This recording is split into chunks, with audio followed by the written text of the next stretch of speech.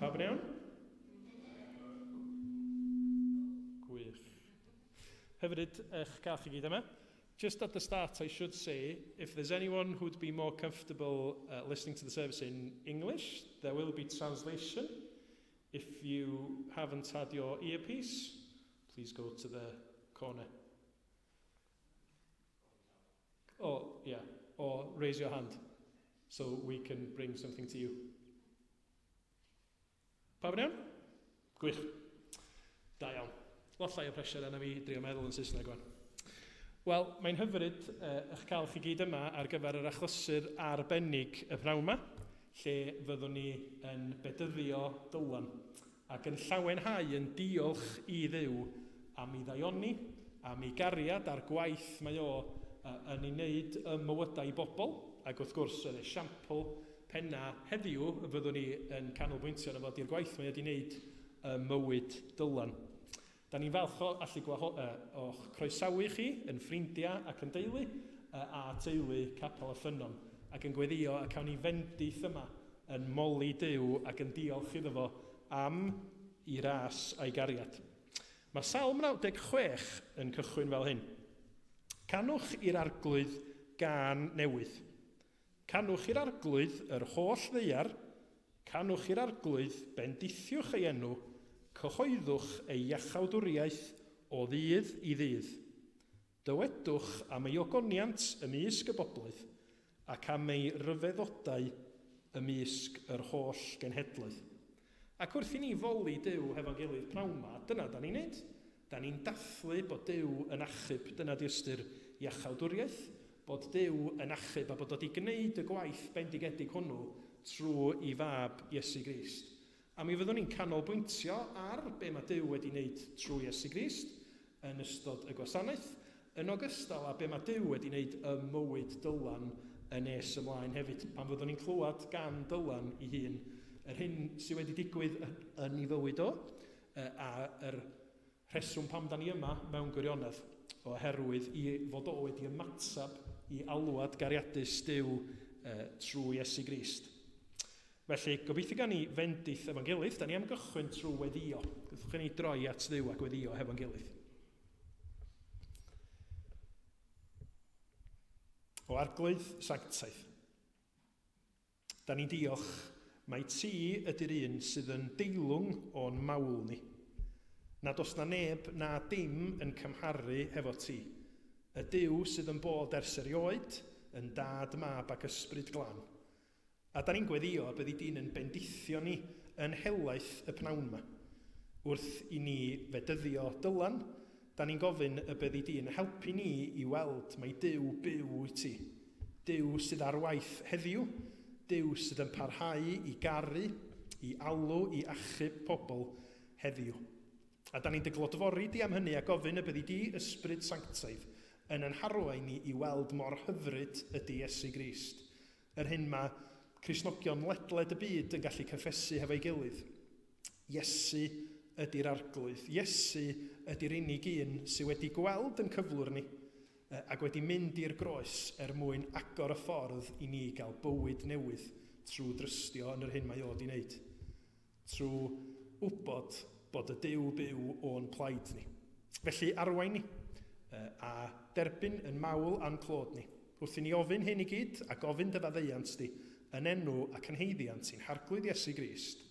Amen. Wel, o'n i'n deud bod Duw yn bendithio, bod Duw yn galw ac yn achub trwy fab Iesu Grist. Wel, da ni'n mynd i gannu yr emyn cyntaf sydd yn sôn am pwy ydy Iesu Grist i ni fel Cristnogion. Mae'r geiriau i fyny, felly groeso chi gannu'n Gymraeg neu'n Saesneg. Neu mewn unrhyw iaith arall, da chi'n gwybod y geiriau iddyn nhw, ond fydden nhw ddim i fyny ar y sgrin yn yr ieithoedd yna. Felly, da ni'n canu am pwy ydy Iesu Grist. Yma un waredwr, Iesu Grist, fab Duw. Werthfawr o'i neu dad Meseia, sanctaidd, sanctaidd Dduw. Dwch i ni godi i ganu efo'n gilydd.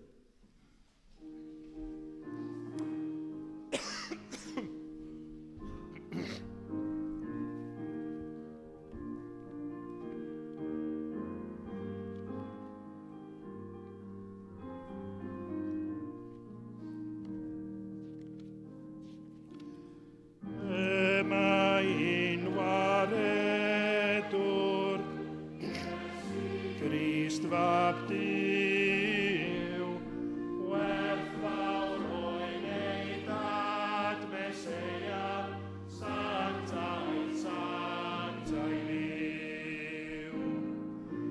Diolch o ddadnefol, am ddanfon Crist i'n byd, ac adael ysbryd glân i'n harwain ni o hyd. Iesu fy gwaredwr, enw i'ch arneb,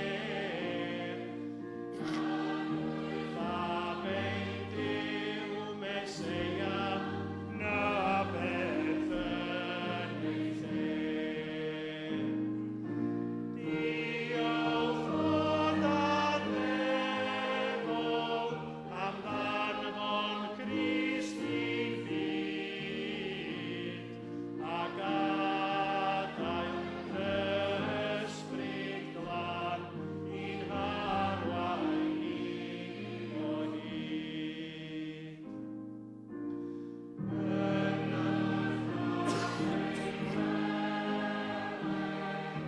Rhyw ddydd yn y neb, a'i addoli brenu yn y sanctau ble. Diolch o ddadnefol, am ddanfon Crist i'n byd, ac adael ysbryd glân i'n harwain ni o hyd.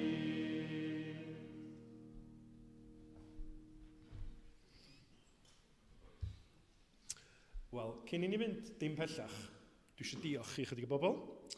Diolch am gael defnyddio pen dallt i'r swyddogion a'r gweinidog, ac iddyn nhw, dwi'n dychmygu, sydd wedi gosod pob peth yn ei lle yn daclus y fama. Diolch i bawb sydd wedi bod ynglyn â'r bwyd.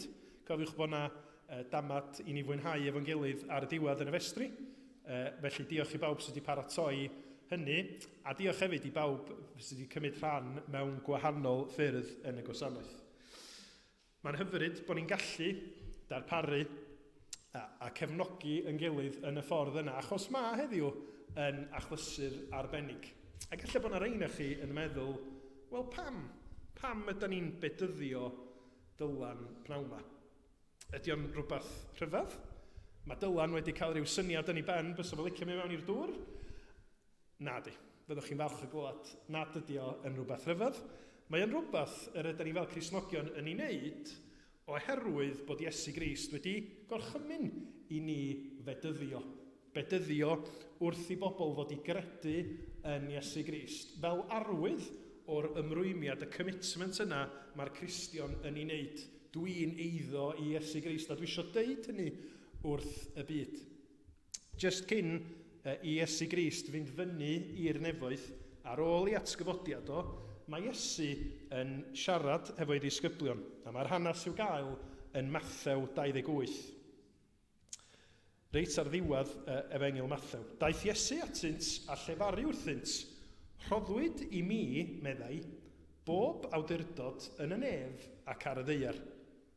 Ewch gan hynny a gwnewch ddisgyblion o'r holl genhedloedd gan ei bedyddio hwy yn enw'r Tad a'r Mab a'r Ysbryd Glân, a dysgu iddynt gadw'r holl orchmynion a roddais i chwi. Ac yn awr, yr wyf i gyda chwi yn wastad hyd ddiwedd amser. Felly wrth i ni fedyddio, da ni'n ymatab i orchymyn Iesu Grist. Y Cristnogion di mynd allan i'r byd efo'r newyddion da am pwy ydi Iesu a be mae Iesu wedi wneud yn marw ar y groes, yn sicrhau maddeuant, yn sicrhau cymod rhwngtha ni a Duw. Ac wrth i ni, fel Cristnogion, ymatab i'r newyddion da, trystio'n Iesu Grist mewn ffydd, mi da ni wedyn yn gallu cyffesu Iesu ydy yngwaredwr i. Da ni newydd gannu'n de. Iesu di'n achubwr i, fo ydy'n arglwydd i, a mae Bedydd yn arwydd o'r ymrwymiad y commitment hwnnw. Ac wrth gwrs, mae'r ffaith bod na ddŵr, bod na fedydd, yn golygu arwydd arall. Da ni'n dibynnu lot ar arwyddion, dydan. Os da chi eisiau cyrraedd rhywle, heb wybod lle mae o, da ni'n dilyn arwyddion, a mae arwydd, mae bedydd, mae'n ddrwg yna, yn arwydd o y gwaith mae Duw wedi wneud trwy Iesu Grist. Mae'r dŵr yn arwydd o'r glanhad, y glanhau sydd yn digwydd, achos bod Iesu wedi cymryd yn pechoda ni. Y drygioni, yr hunanoldeb, y pethau na lle da ni yn gwneud be da ni isio yn hytrach na be mae Duw wedi wneud. Mae Iesu Grist wedi talu'r pris am hyn i gyd trwy farw ar y groes, ac felly wrth i ni sy'n credu drystio'n Iesu Grist, mae'r Beibl yn dweud bod ni'n cael yn glanhau o'n anghyfiawnder, o'n pechoda, o'n drygioni, a mae'r bedydd yn arwydd o'r gwaith gwych hwnnw mae Duw wedi wneud trwy Iesu Grist sydd yn wir i bob un Cristion. Felly mae o'n gyfuniad pnawn ma'n dydy, lle da ni'n dathlu ac yn diolch i Dduw am y gwaith mae o'n wneud y mywyd y Cristion, y mywyd Dylan yn benodol, ond da ni hefyd yn cael clywed gan Dylan y nes ymlaen am ei brofiad o. Sut mae o wedi ymateb i alwad Duw yn Iesu Grist, a sut oedd hynny'n edrach yn ei hanes o. I bawb ohono ni, pob un Cristion, wrth gwrs, mae yna bobl allweddol yn mynd i fod yn rhan o'r daith ono.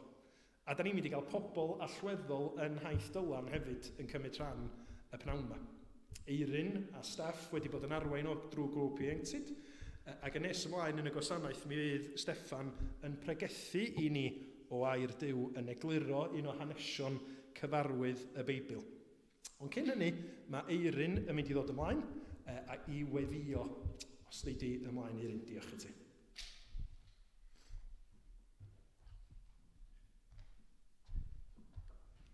Helo.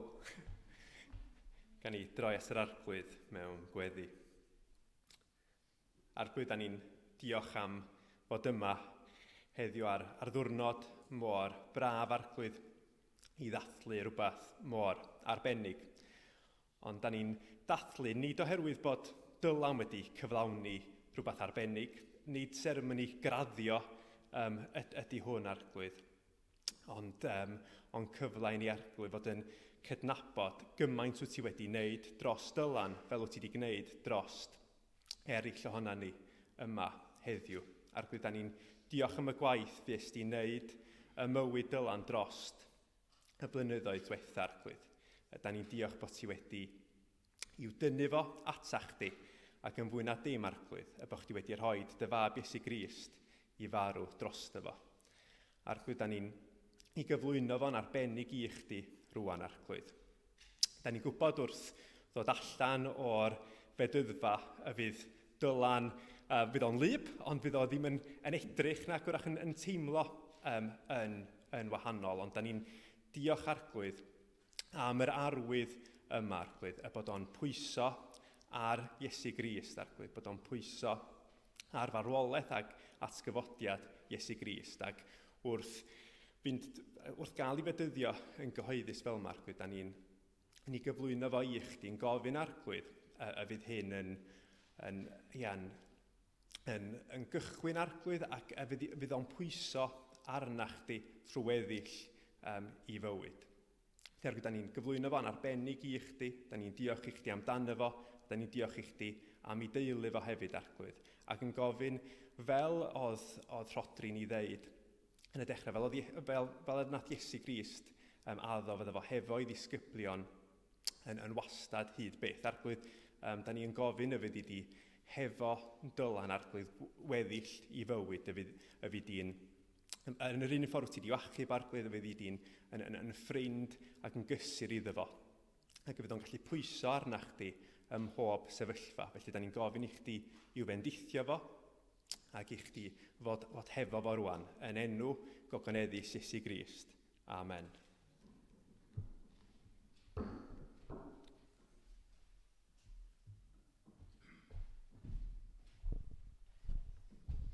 Diolch yn fawr iawn i ti, Eirin. Wel, da ni'n mynd i wrando ar ddarlleniad o'r Beibl efo gilydd rwan, ac mi fydd Steffan yn dod ymlaen i bregethu i ni wedi hyn. Mi fydd yr adnodau fyny ar y sgrin i chi. Mi fyddai'n darllen o Lyc penod 15 ac adnodau 11 i 32. Llydwch ni wrando ar air Duw efo'n gilydd. Geiriau Iesu Grist, wrth gwrs. Ac meddai, yr oedd dyn a chanddo 2 fab. Dywedodd yr iengaf ohonynt wrth ei dad, fy nhad, dyroi mi'r gyfran o'th y stad sydd i ddod i mi, a'r hanodd yntau ei iddo rhyngddynt. Ychydig ddyddiau yn diweddarach, wedi newid y cwbl am arian, ymfudodd y mab iengaf i wlad bell, ac yno gwastraffodd ei eiddo ar fewn afradlon. Pan oedd wedi gwario'r cyfan, daeth newyn enbyd ar y wlad honno, a dechreuodd yntau fod mewn eisiau. Aeth ac ymlynu wrth un o ddinasyddion y wlad, ac anfonodd hwnnw ef i'w geiau i ofalu am y moch. Buasai'n falch o wneud pryd o'r plisg yr oedd y moch yn ei bwyta, ond nid oedd neb yn cynnig dim iddo. Yna, daeth ato'i hun a dweud, faint o weision cyflog sydd gan fy nhad, a phob un ohonynt yn cael mwy na digon o fara, a minnau yma yn marw o newyn. Fe godaf, ac fe af at fy nhad, a dweud wrtho, fy nhad, pechais yn erbyn y nef ac yn derbyn di. Nid wyf mwyach yn heiddi fy ngalw'n fab i ti. Cymer fi fel un o thweision cyflog. Yna cododd a mynd at ei dad. A phan oedd eto ymhell i ffwrdd, gwelodd ei dad ef. Tosturiodd wrtho, rhedodd ato, a rhoes ei freichiau am ei wddf a'i gusanu. Ac meddai ei fab wrtho, fy nhad, pechais yn erbyn y nef ac yn derbyn di. Nid wyf mwyach yn heiddi fy ngalw'n fab i ti. Ond meddai ei dad wrth ei weision, brysiwch. Dwch a gwisg allan yr orau a'i gosod amdano. Rwch fodrwy ar ei fus a sandalau am ei draed. Dwch ar llo sydd wedi ei besgu a lladdwch ef. Gadewch i ni wledda a llawenhau oherwydd yr oedd hwn, fy mab, oedd wedi marw a daeth yn fyw eto. Yr oedd ar goll a chafwyd hyd iddo. Yna dechreusaint wledda yn llawen. Yr oedd ei fab hynaf yn y ceiau. Pan nesaodd at y tŷ ar ei ffordd adref, clywodd sŵn cerddoriaeth a dawnsio. Galwodd un o'r gweision ato a gofyn beth oedd ystyr hyn. Dy frawd sydd wedi dychwelyd, meddai ef wrtho, ac am iddo ei gael yn ôl yn holliach, y mae dy dad wedi lladd y llo oedd wedi ei besgu. Didiodd ef, a gwrthod mynd i mewn. Daeth ei dad allan a'i gymell yn dair i'r tŷ, ond atebodd ef, yr holl flynyddoedd hyn, dim yn was bach i ti. Heb an i fyddhau erioed i thorchymyn, ni roddais erioed i mi gymaint am mynd gafr i mi gael gwledda gyda'n cyfeillion. Ond pan ddychwelodd hwn, dy fab, sydd wedi difad y eiddo gyda ffitiniaid, lleddais iddo ef y llo oedd wedi ei besgu. Fy mhlentyn, meddai'r tad wrtho, yr wyt ti bob amser gyda mi, ac mae'r cwbl sydd gennyf yn eiddo i ti. Yr oedd yn rhaid gledda a llawenhau, oherwydd yr oedd hwn, dy frawd, wedi marw, a daeth yn fyw. Yr oedd ar goll, a chafwyd hyd iddo. Amen. Ac un i Steff ddod mlaen i bregethu, na i weddio sydyn. Arglwydd, da ni'n diolch i ti am yr hyn da ni wedi glywed o'r Beibl o dair di, a da ni'n gweddio y byddi di'n siarad yn nerthol trwy Steffan o'n, y byddi di ysbryd sanctaidd yn dod â goleini ni ar yr hanes cyfarwydd yma, ac yn gwneud i ni sylweddoli dy fod ti, arglwydd, yr un Duw ac yr ydyn ni'n clywed amdano fo'n y gair, yn Dduw sy'r ar waith, a da ni'n dymuno bod yn calona ni ar agor i ymateb i ti mewn ffydd pnawn yma. Bedithia, eneinia, achos bod ni'n gofyn hyn yn enw Iesu Grist. Amen.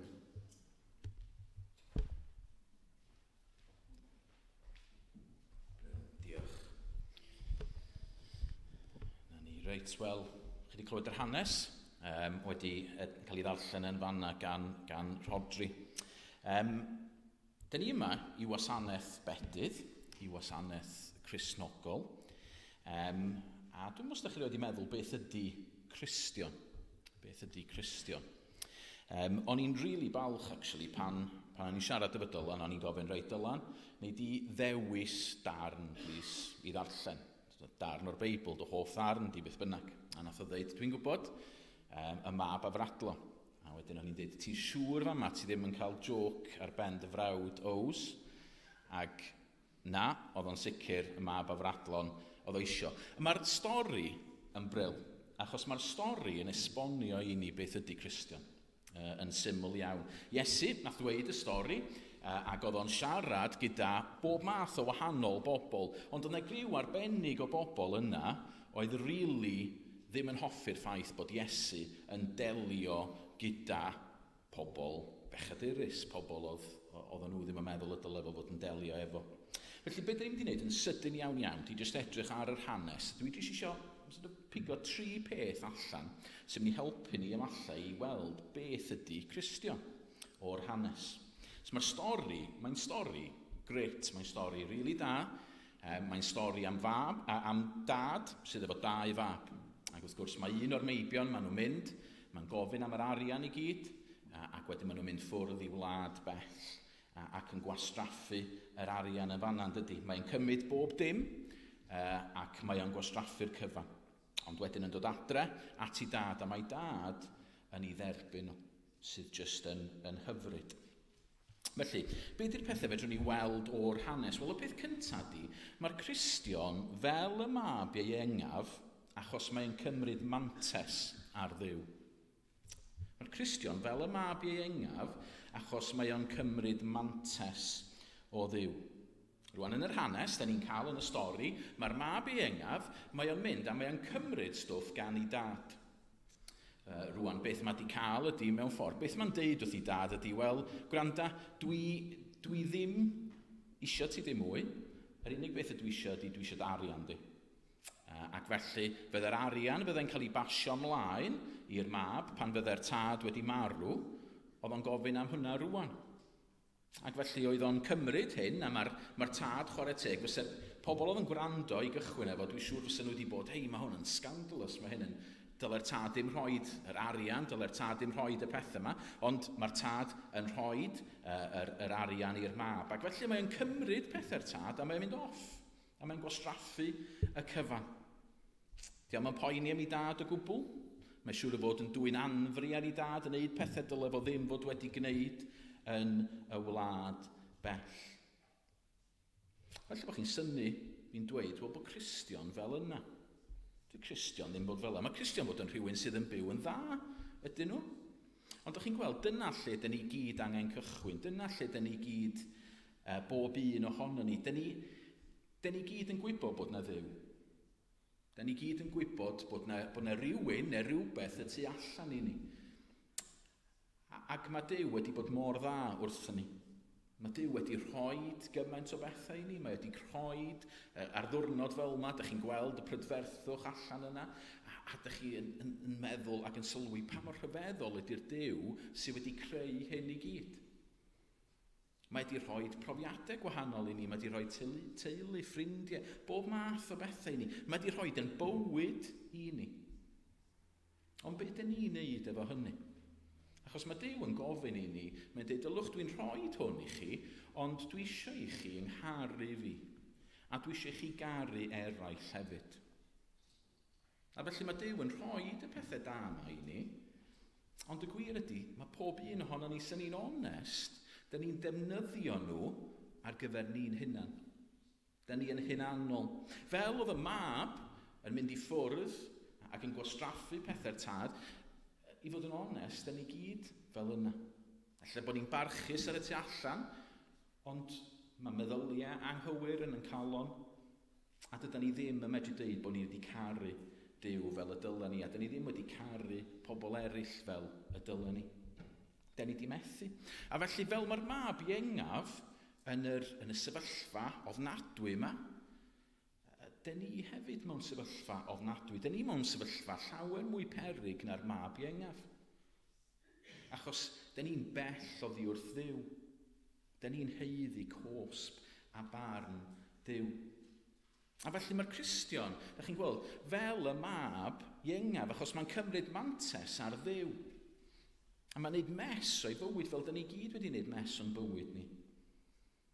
Ond yr ail beth ydy mae'r Cristion fel y mab iengaf achos mae o'n troi nôl. Dyna sy'n gret yn yr hanes ynddo. Mae'r mab, ydych chi'n ei weld o yn y ceie, a mae o'n yna, a mae'n gweld bwyd y moch, a mae'n meddwl, dwi rili eisiau bwyd. A mae suddenly y penny drops, a mae'n meddwl, reit, fedra i fynd adre. Mae dad adre, fedra i ddim bod yn fab iddo fo dim mwy, ond mi ai adre, ac mae weisio nhw yn cael yn well nag ydw i yn fama. A felly mae o'n dychwelyd at y tad. A dyna di Cristion. Ydy rhywun sydd wedi dod yn ôl at Dduw. Ydy rhywun sydd wedi sylwi bod nhw wedi gwneud mes o'i bywyd, bod nhw wedi gwneud pethau yn anghywir, bod nhw wedi torri deddfa Duw, bod nhw wedi cymryd mantes ar ddaioni Duw. Ac maen nhw'n dod nôl at Dduw. A'r gair yna, dwi'n sori. Dwi'n heiddi dim byd. Actually, dwi'n heiddi lot mwy. Dwi'n heiddi barn gen ti. Fedra i wneud dim byd i'n achub yn hun. Please maddau mi. Fel am ar mab yn yr hanes, mae o'n rhedeg adra at ei dad, ond mae gen fo speech mawr yn does yn barod ar gyfer ei dad. Ac fel am ar Cristion wrth ddod at Dduw, dyn ni'n sylweddoli, dyn ni wedi methu. A felly dyn ni'n dod a dyn ni'n gofyn am faddeuant. Dych chi'n gweld, nid rhywun sydd yn trio byw yn dda ydy Cristion. Mae hwnna'n rili pwysig. Okay? Dyn ni ddim yma rwan heddiw i ddathlu Bedydd dyl achos bod o'n berson da. Rwan mae o'n berson briliant, chwarae teg, mae o'n hyfryd ac mae o'n lyflu a mae o'n mynd mewn i'r heddlu a bob math o bethau. Na i ddim embarrass efo rwan wrth ddeud pa mor hyfryd ydi o. Mae'n hoffi rheole. Dwi'n meddwl bod hwnna yn sicr. Ac mae'r unig berson, actually, dwi'n nabod sydd wedi pasio i driving test heb unrhyw minor fault sydd wneud. So, mae'n amlwg yn fwy chwarae teg. Da, ond hynny, dydy o ddim yn berffaith. Okay? Dydy ni ddim yma, a dydy dyl ddim yma oherwydd bod o'n berson special neu'n berson da. Mae yma oherwydd bod o di methu fel ni gyd, fi fwy na neb. Ond mae o di troi nôl at Dduw. O wedyn y peth olaf, so da ni di edrych ar y mab, mae'r mab iengaf, mae'r Cristion fel y mab iengaf achos mae'n cymryd mantes o Dduw, mae'r Cristion fel y mab iengaf achos mae'n troi yn ôl. Dyn ola, mae Duw fel y tad achos mae'n caru i'r eithaf. Mae'r hanes just yn anhygol yn dydy. Dych chi'n gweld y mab yn dod a mae'n cerdded yn ôl a dych chi'n gweld y tad. Mae yna'n aros amdano fo. Mae wedi bod yn aros yr holl amser. A mae o'n rhedeg at y mab. Rwan adeg yna fydde tadau yn sicr ddim yn rhedeg yn y gymdeithas yna. Ond diolch yn poeni o gwbl, mae o eisiau ei fab, mae'n rhedeg yn ôl at ei fab, mae o'n cofleidio ei fab, mae'n rhoi modrwy i'w fab, mae o'n rhoi gwisg i'w fab. Mae'r modrwy yn dangos bod o'n ôl yn rhan o'r teulu. Mae'r gwisg yn dangos bod o'n yn ôl yn cael y fendith, a maen nhw'n cael parti anferth. Dych chi'n gwybod, mae Duw fel yna efo pob un ohono ni. Os da ni'n troi nôl at Dduw, mae'n rhedeg at ni. Mae o isio i ni droi ato fo. Dych chi'n gweld, dydy Duw ddim isio i neb fod yn elyn iddo fo. Mae o'n gwahodd ni nôl. Mae o isio i ni droi nôl ato fo. Yn yr hanes, mae o'n costio'n ddrud, dwi'n siŵr i'r tad, dydy, i dderbyn y mab yn ôl. Ond mae di costio gymaint mwy Dduw yn derbyn ni. Mae Duw yn caru ni gymaint nes bod wedi rhoi i fab i farw trosto ni. Achos mae Duw yn dda, mae Duw yn berffaith, mae yn gyfiawn. A felly fysa fo methu jyst yn derbyn ni nôl a deud, wel, dwi'm yn poeni am y drwg yna. Sut fath o Dduw fysa'n gwneud hynna? A felly mae Iesu, mab Duw ei hun wedi dod a byw y bywyd perffaith na, oedden ni methu fel oedd Rhodri yn sôn amdano fo, yn marw ar y groes i gymryd yn pechodau ni, ac wedyn yn atgyfodi i goncro marwolaeth. Sym lot o bethau yn sicr yn byd ni dyddiau yma nag oes, ond mae marwolaeth yn mynd i ddod i bob un ohono ni. A mae yn serious, ond mae Iesu di'r unig un sydd wedi concro marwolaeth. A felly, mae Duw yn gwahodd ni i'r teulu. Fel yn fama, mae yn derbyn y mab yn ôl. Pan dyn ni'n troi at Dduw a dyn ni'n deud, yli, dwi'n gwybod bod fi wedi methu. Sgenna fi ddim byd i gynnig, ond please madde, please derbyn. A mae Duw yn derbyn. Mae yn rhoi fodrwy i ni, i ddangos bod ni'n rhan o'i deulu fo. Mae'n rhoi y wisg i ni. Ddangos bod ni yn lan, da ni'n cael y gwisg o berffeithrwydd na oedd gan Iesu Grist. A mae'n barti. Mae faint ohonoch chi sydd yn hoffi partis. Mae'n bob math o wahanol partis, ond rhyw ddydd mi fydd yna barti rhyfeddol yn y nefoedd. Lle fydd yna ddim poen, dim drygioni. Lle fyddwn ni'n gweld Duw wyneb yn wyneb. A fyddwn ni'n cael ei addoli fo. Felly gai ofyn i chi, ydych chi am droi nôl heddiw? Lle bod chi rioed wedi wneud o'r blaen? Lle bod chi rioed wedi troi at Duw? A lle bod Duw yn siarad efo chi heddiw ac yn deud, trowch ata fi, tro ata fi. Lle bod chi wedi wneud laweroedd o weithiau blaen, o gnewch eto, trowch yn ôl at Dduw, achos mae o wrth i fod mi neithoch derbyn chi. Achos be dyn ni hefyd im isio di, yn yr hanes, mae'r hanes, dyn ni'n nabod yr hanes fel y mab a fradlon yn dydan, so y mab sydd yn dod nôl, mae yna fab arall. Ac mae'n tragic rili, achos mae Iesu'n gadael rhyw fath o cliffhanger yn y diwedd, achos mae'r parti mynd yn ei flaen, mae pawb yna yn y parti, ond lle mae'r mab hynaf? Mae o'r tu allan. Di o ddim wedi mynd nôl i'r parti. Mae o wedi gwrthod.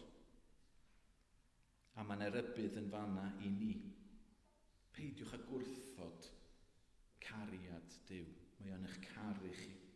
A byddwn ni'n clywed mwy mewn munud bach am y cariad yma yn mywyd Dylan. Felly diolch am wrando.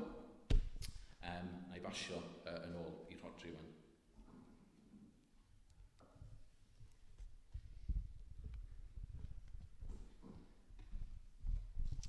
Diolch yn iawn, Steff. Wel, ar ôl i ni glywed am y cariad rhyfeddol yna, o gan Dduw tuag ato ni, yn cael ei adlewyrchu yn y stori am y tad, da ni'n mynd i ganu rwan yr emyn nesaf. Rho olwg ar dy gariad, rhyfeddol ata fi, y cariad ddaeth a thir byd i farw ar galfari. A gan i weld y geiriau nesaf.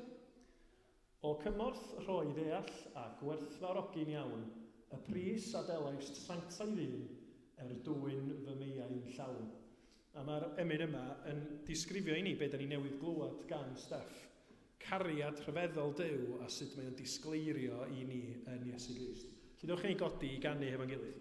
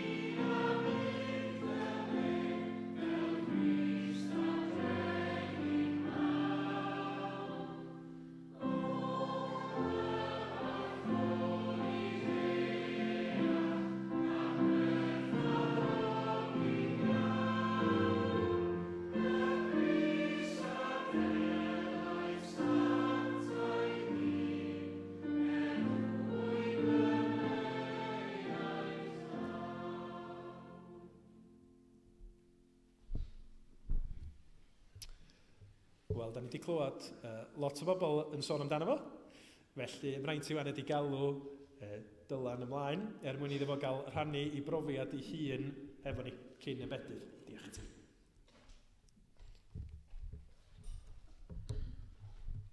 Jyst o dweud cyn cychwyn, diolch I chi gyd am ddod heddiw, dwi'n rili gwerthfawrogi fo. Nes I gael fy ngodi mewn tŷ lle oedd mynd I capel yn opsiwn a ddim yn wbath oedd rhaid wneud. Oedd mynd I capel yn swndio fel wbath oedd pob 9 na taid yn wneud, ond dim wbath oedd hogyn 15 oed yn wneud. Na dad symud I capel y Prynhawn yn 2015, ac ers hynna nes I ddechrau dod i'r clwb selar ac yn 2018 nes I ddechrau dod I capel. Rhaid I fi gyfadda, y prif rheswm dod I clwb selar ar y pryd oedd y ffwbol ac yr occasional wrestle efo Steph. O ganlyniad o meddwl bod capel ddim I fi, nes I ddechrau gweld capel fe rwla embarrassing ac yn rwla do'n I ddim eisiau bod yn rhan o. Oherwydd o Duw byth yn ganolog yn bywyd fi, oedd hyn yn dod yn mwy amlwg yn bob darn o bywyd fi, fel ysgol, job ac y ffordd o'n i'n trin a siarad hefo fy ffrindiau. Dwi'n gweld bod Duw wedi bod y peth ola ar meddwl fi, dydy Duw heb adael fi, ond mae o wedi dod ar ôl fi. Wrth edrych yn ôl, mae'n glir I fi bod llaw Duw wedi bod yn hyn I gyd, a dwi'n rili ddiolchgar I Dduw bod dad wedi dod I capel y Prynhawn ac yn rili ddiolchgar I dad am ddod â ni i'r capel. Dros 2 blynedd yn ôl, tra'n gwely yn recyfro o bod yn sal ac yn scrollio trwy social media, nes I ddod ar draws fideo yn siarad am y Beibl. Dwi'n cofio jyst teimlo diddordeb a eisiau gwybod mwy am y Beibl a dysgu mwy am pwy oedd Iesu. Fideo totally random a fideo o Duw yn gwybod oedd am newid bywyd fi. Ar ôl sylweddoli bod Iesu eisiau perthynas hefo fi ac wedi arw ar y groes I fi, nes I ddod yn Gristion ychydig dynodau ar ôl watcher y fideo. Dwi bob tro'n gaf atgofio bod Duw wedi agosau ata fi y dydd yna a wedi dod ata fi yn lleoli.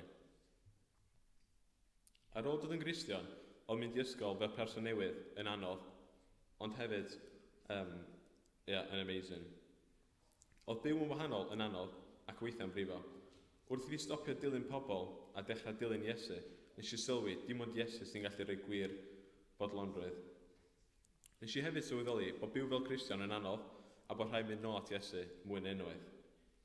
Felly, fy mod wedi gorfod wneud penderfyniadau anodd a rhai sefyllfaoedd a gorfod mynd trwy rhai sefyllfaoedd anodd, mae gyd yn werth o oherwydd pwy ydi Iesu.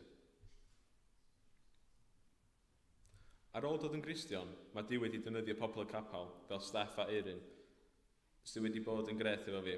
Dwi'n rili ddiolchgar I Dduw am y ddau ohonyn nhw ac yn ddiolchgar iddyn nhw am roed gymaint amser I fi.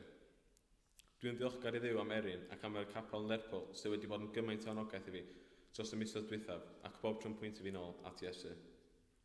Wrth I fi symud ymlaen gyda fy mywyd, fy ngobaith ydy hefo help Duw ceisio dod ychydig mwy fel Iesu bob dydd.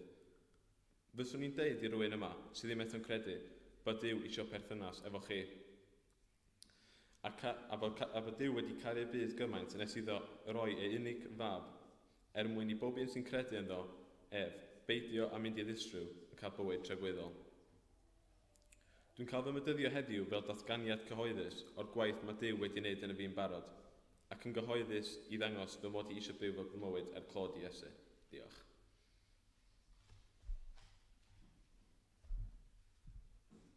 Hyfryd, arbennig cofiad y ffôn, paid yn mynd o'n i dŵr efo chdi. Hyfryd o cael clywed ynny, diolch fawr iawn I ti am hwnna.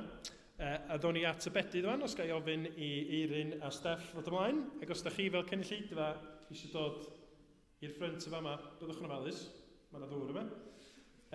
Ond ia, dwch i'r blaen I fama I chi gael bod yn dystion I beth da ni'n mynd I weld wan.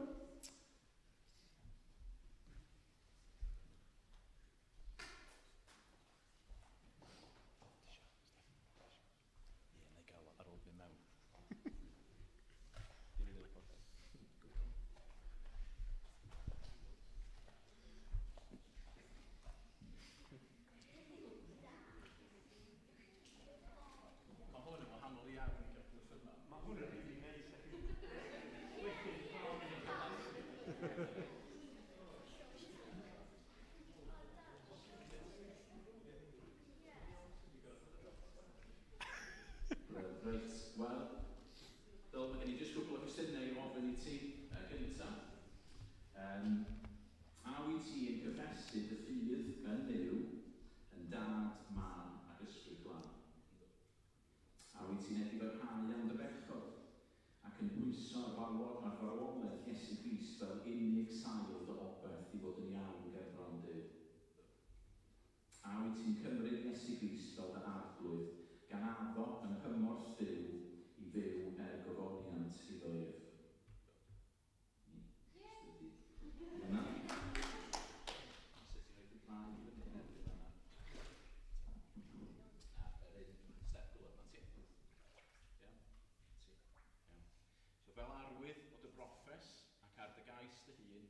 rwy'n dyfedyddio yn enw Tad, y Mab a'r Ysbryd Glân.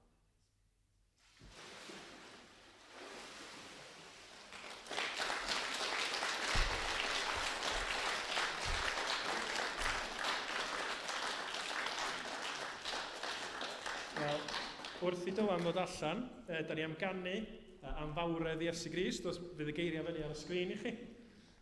A clodfori Dyw am pwy ydi o yng Nghrist. Yng Nghrist ei hun mae'n ngobaith i, ef yw fy hael fy nerth fy nghan. Mae'n gongolfaen, mae'n dir mor gryf, craig yw i mi mewn dŵr a thân. Dwch ni ganu fo'n gilydd.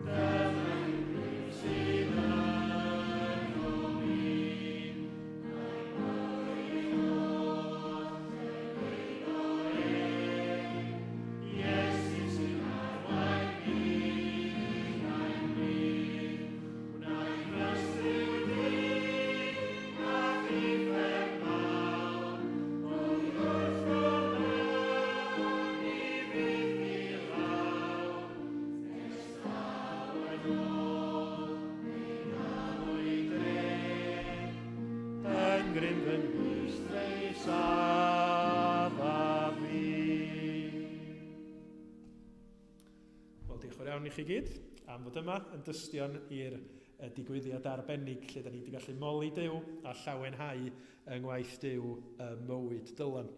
Cofiwch bod yna fwyd ar ddiwedd y gwasanaeth trwy yr mestri, digonedd o fwyd i bawb dwi'n siŵr, a cyfle i chi gael sgwrs hefo Dylan hefyd. Da ni'n mynd i orffan yn gweddio, ond cyn hynny dwi am darllen chydig o adnodau o ddiwedd llythyr at yr Hebreaid. Bydde di ddiw tangnefedd, yr hwnna ddig yn ôl oddi wrth y meirw ein harglwydd Iesu, bugail mawr y defaid, trwy waed y cyfamod tregwyddol, eich cymhwyso a phob daioni, mwyn i chi wneud ei ewyllu sef, a bydde di ddolunio ynom yr hyn sydd gymeradwy ganddo trwy Iesu Grist, i'r hwn y byddo'r gogoniant byth bythoedd. Amen. Dwch ni weddio. Arglwydd, diolch i ti. Derbyn yn clod a'n mawl ni, a bendithio ni rwan wrth i ni fynd o yma.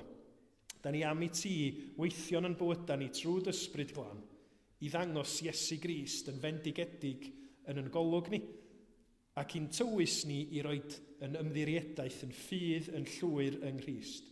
Gna dy waith a derbyn yn clod ni am y gwaith rwyt ti wedi wneud y mywyd dylan a gymaint ohono ni yma. Parhau i'n bendithio ni a maddau ni, achos bod ni'n gofyn dy fendith di, yn enw ac yn heiddiant, i'n harglwydd Iesu Grist, yr hwn sy'n heiddi'r clod i gyd. Amen.